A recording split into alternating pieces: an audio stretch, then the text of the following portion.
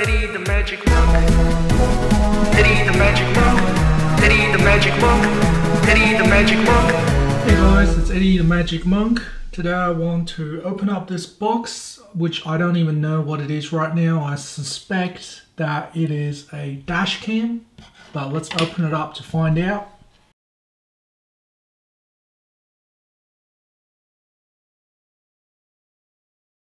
So yes, it is my Garmin dash cam. So that's super cool. Garmin dash cam 55. Video control dash cam, 1440p, forward collision and lane departure alerts, red light and speed cameras, paired to smartphone and share video.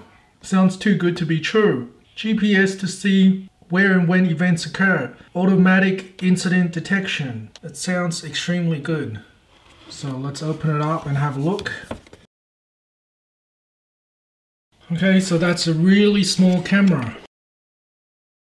If you have a look at my thumb, it's not even longer than my thumb. So it's a very small camera. I can hold it in one hand.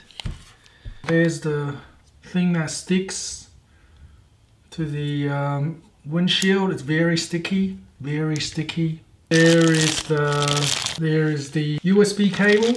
Charger, there's the car charger. Put that into your car and that connects to the camera. And this is just a USB cable. Okay, so that's all it comes with. Another thing that sticks to the windscreen, I'm guessing. User manual, safety information, I'm guessing. So there's a user manual. Let's see what it says. Open it up. Set up. Okay, so I'm gonna give my windshield a bit of a wipe before I stick this on, because I don't want to stick it onto a dirty area. Okay, so after you've made sure that it's dry, I'm now going to follow the instructions to peel the plastic bit off and stick it onto the windshield.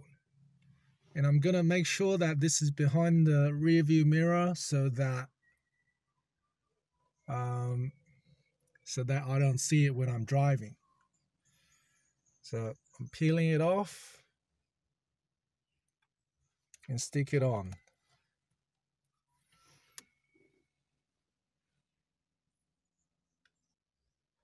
Stick it on. And then according to the instructions, I have to pull off the camera, the dash cam. I have to pull it off. Oh, it's off.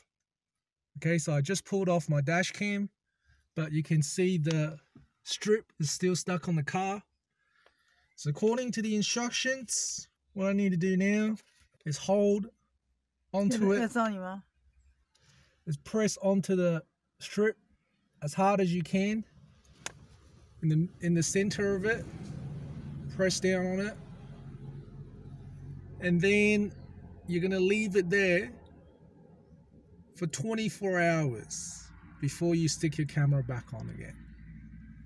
So press onto it as hard as you can, make sure it's stuck there properly, and then we're gonna leave it there for 24 hours. Hey guys, so what we're going to do now is just go through what it looks like when you turn on the device. So I'm assuming that as soon as you hook it up to the car charger, that it'll just start recording. We're just going to turn it on first. And as you can see, it's just got a little USB port, and that is the same port for the car charger as well as the USB, so they both use the micro SD or micro USB port. So let's turn it on by pressing this button. Okay, so it's turned on. Okay, and then you can see the first thing it does is you can select the country. So I'm just going to go up, down, Australia, and this is the enter button. Press enter on that. Do not attempt to adjust this device while driving. Agree. Camera placement. Not sure if you can see this text, but camera placement, center, vehicle height, normal, record audio on, use the Garmin mobile app to share footage to a mobile, to download the Garmin, go to that address, I'll do that later. Okay, so now it's got the footage. It's not touchscreen. So if I press this, picture saved.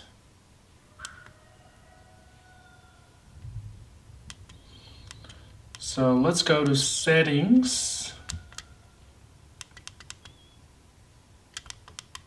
camera,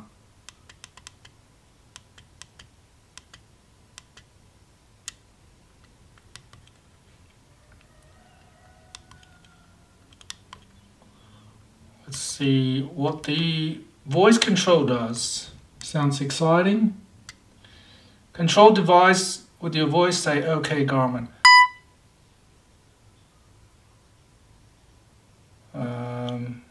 Save video, take a picture.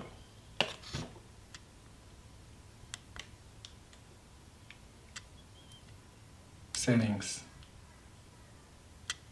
No, don't disable it. OK Garmin. Start travel lapse. What's travel lapse? OK Garmin. Save video.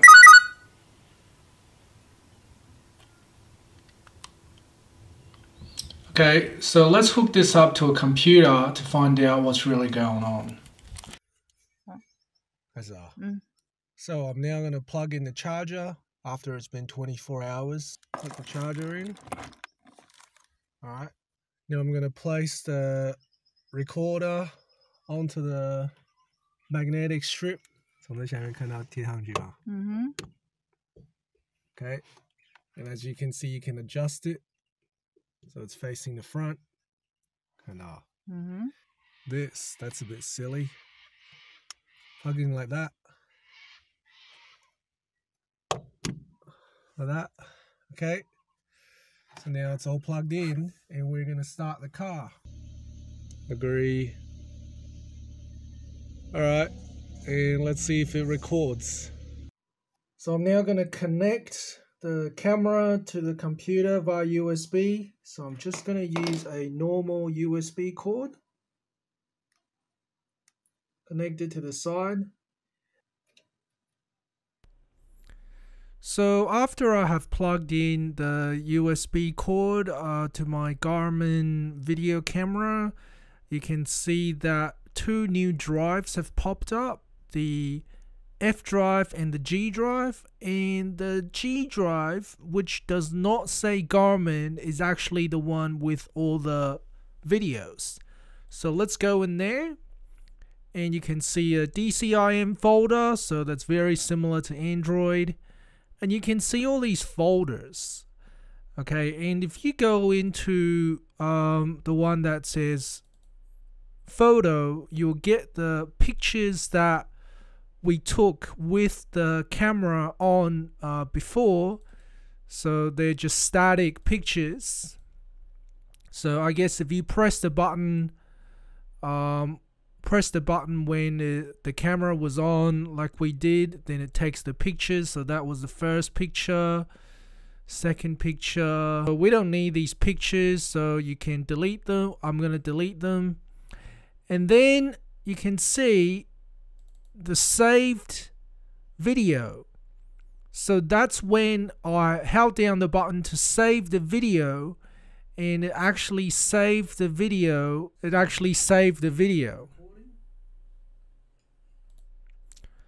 So that's what save video means. If you wanted to save the video and not delete it, then you would use the save function.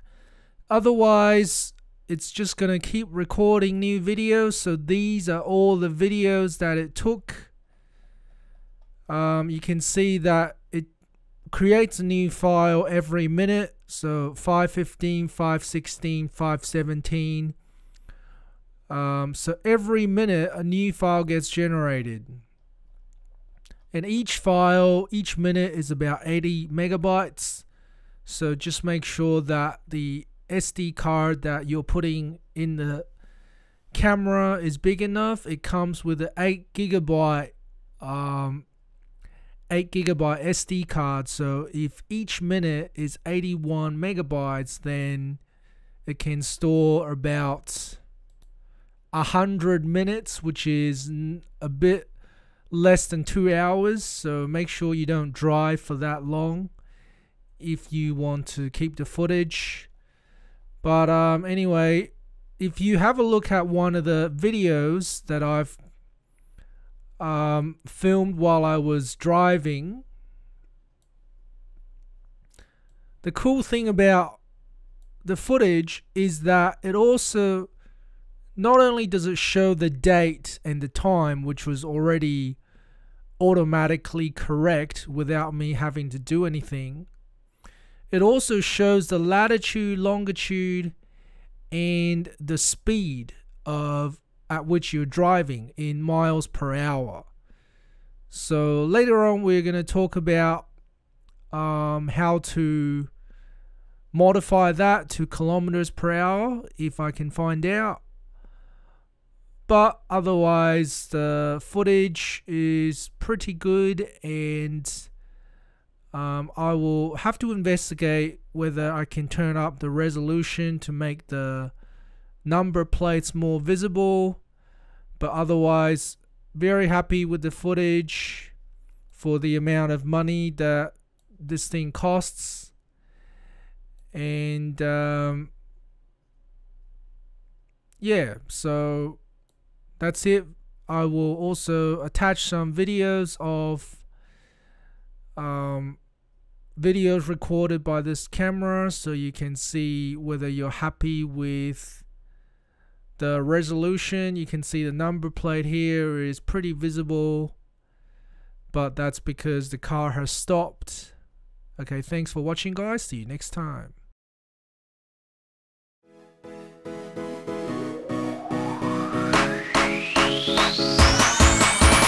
Hey guys, it's Eddie the Magic Monk.